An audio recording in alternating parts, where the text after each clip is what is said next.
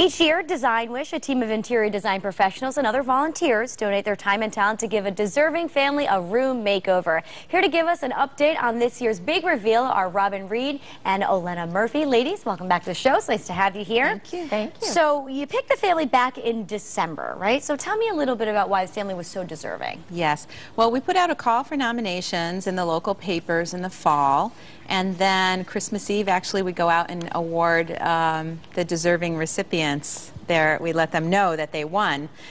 This year's family was the Vincent family from Clinton, and they run a charity called Families Helping Families. They collect food and fuel assistance for needy Clinton families, and they sort of epitomize all around the people who are constantly giving back, although they may be in a situation where they have very little to give themselves. They still give of their time.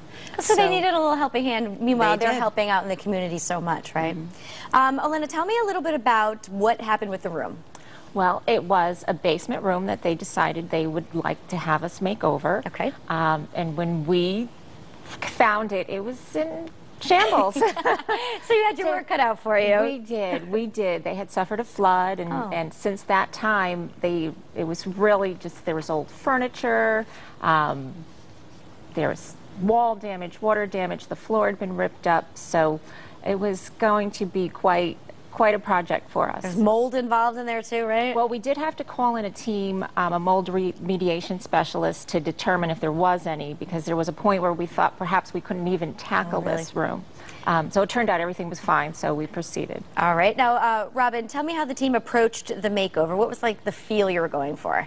Well, we wanted something that felt very calm and meditative. Okay. A place where Minor Vincent could concentrate on his charitable work and maybe have some meetings, but be a place really where he could feel centered.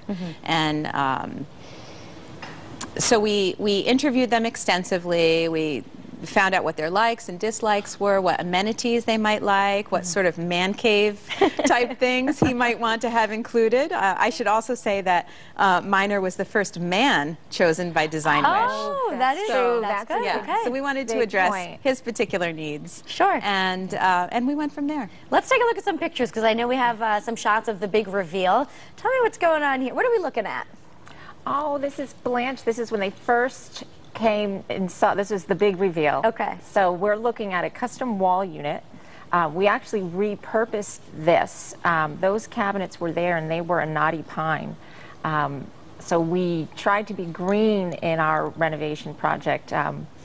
So you see, yes, we put in a new granite countertop. We reconfigured the top. We actually took down a drop ceiling. Oh, wow. Oh, yeah, this is This is pretty. Area. What is this? Is this the cave in the basement itself? This is the same room, just the other side, the other view. And we should also say, although all the furnishings are new, that wall unit was the only thing that was repurposed. Everything, including the sheetrock, the floors, the ceiling, everything stripped down to the studs, brand new. Yeah. Did you ladies have some help with this? Some volunteers? How big was the team? Oh my God, it took a village. Yeah, huge.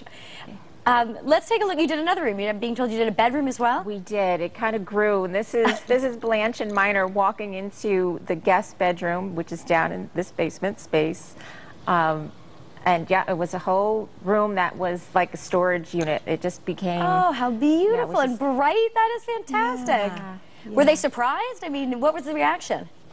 Oh, they were bowled over. Bowled over. Really? They were bowled over.